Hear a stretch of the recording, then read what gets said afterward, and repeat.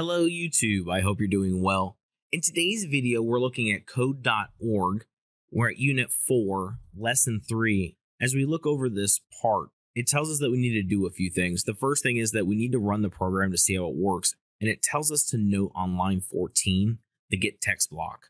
So let's go ahead and run the code. And that went through that slowly. Don't forget that we have our speed here. We can slow it down or we can speed it up if we need to.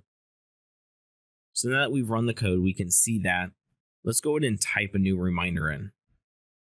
Feed the dogs is what we'll add. We'll click remind. And we can see that when we do that, it adds the reminder that we typed, but it doesn't add a return at the end of the first line.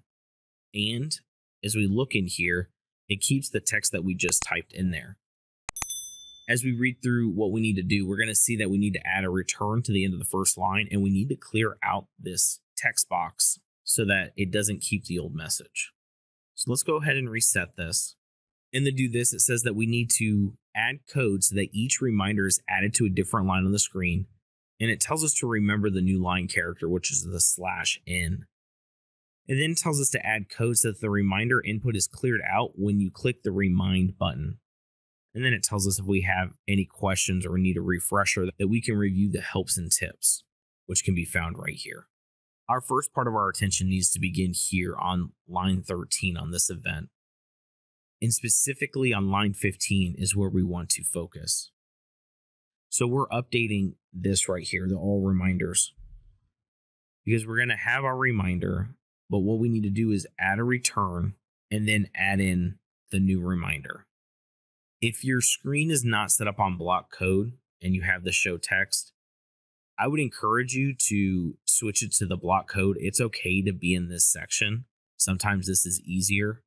So with our all reminders variable here, we're going to edit this section right here. Within this math part that we have, we're going to add another plus here to all reminders. So on our toolbox, let's click on the math section. I'm going to click and drag this over to here.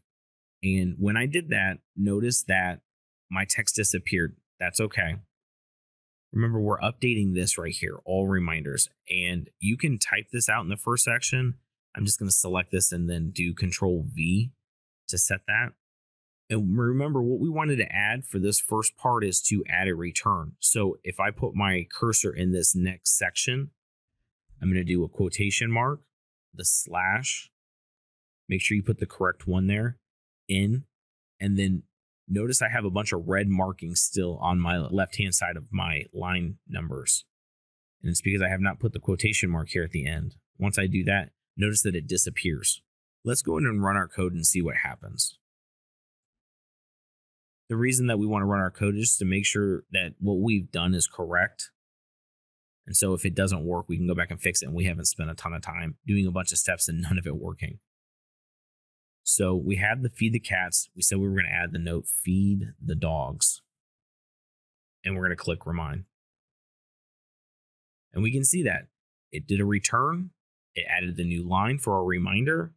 But notice here in this text box that we still have the old message. So let's reset our app again so that we can continue to edit the code. This time, what we want to do is we want to set a different property. So let's go back to the UI controls. We're going to do set property. And I'm just going to click and drag that into our on event click. The benefit of using this block code instead of the show text is it gives you the drop down on some of these sections, which is going to be helpful to us. If you didn't know what you needed to edit, of course, you can highlight over here if the app's not running. But you also have this drop down here. And what we want to do is select reminder input. We want to change this here from width to text. And for this, we don't want any text. So I'm actually just going to delete this out, and it's just going to be 2 quotation marks with nothing inside of it. Let's go ahead and run our code again. We have feed the cats. We'll type in feed the dogs. Let's click remind. All right, so it added our new reminder, and notice that it cleared out this text box. I want to encourage you before you hit finish on this project that you go back to the version history and you go back to the start this all over again without the video helps. Remember, the reason you're doing this is not to get something right. The reason that you're doing this is because you're probably going to have to code a program for your AP exam. You need to know how to code these things by yourself without getting the answers fed to you. Again, would encourage you to reset the project and try and do it again without video helps until you feel comfortable.